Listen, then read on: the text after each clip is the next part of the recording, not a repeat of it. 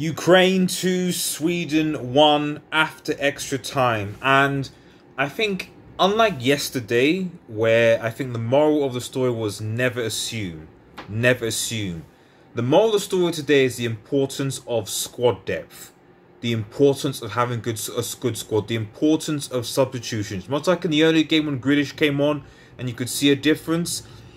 The winner, I think DOVBYK, I think if that's how you pronounce his name, scored it for Sweden.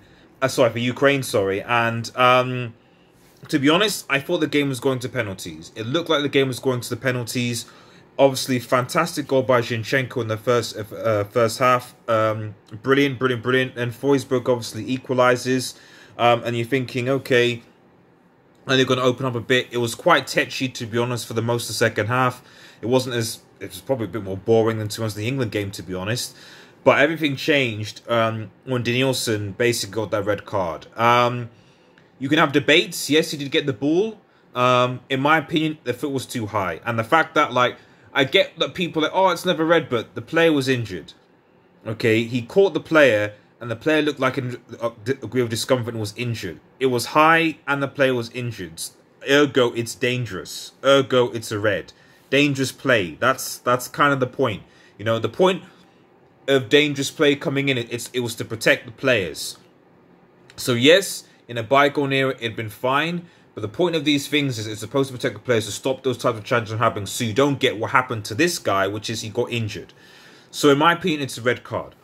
Obviously, you know, I think Sweden really need to see out the game, see out to penalties, because then it's 50-50.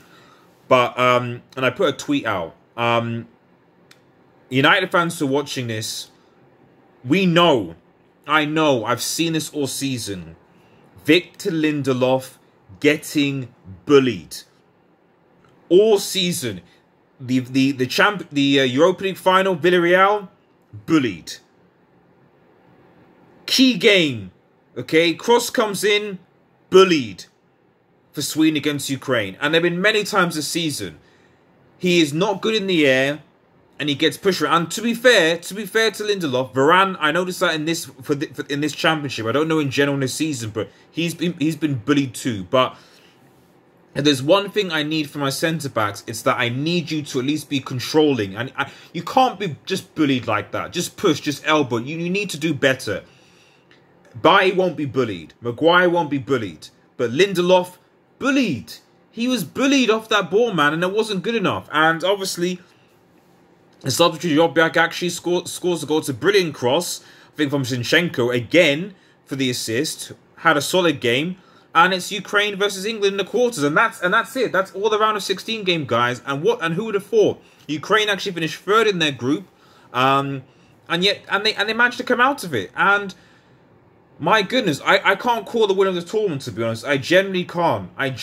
Because there have been so many, aside from the Wales-Denmark game, there have been so many close encounters. Denmark have been the only convincing team, I think. Even England-Germany was pretty close. Every other game has either gone to extra time, involved penalties, whatever. It's just manic, but it's been a brilliant Euros. Anyway, guys, you need to channel, like, share, and subscribe to Red Devil Studio. Follow us on Twitter and X. Comment below what were your thoughts on this game. It's getting peak. Have a nice day, guys, and cheers.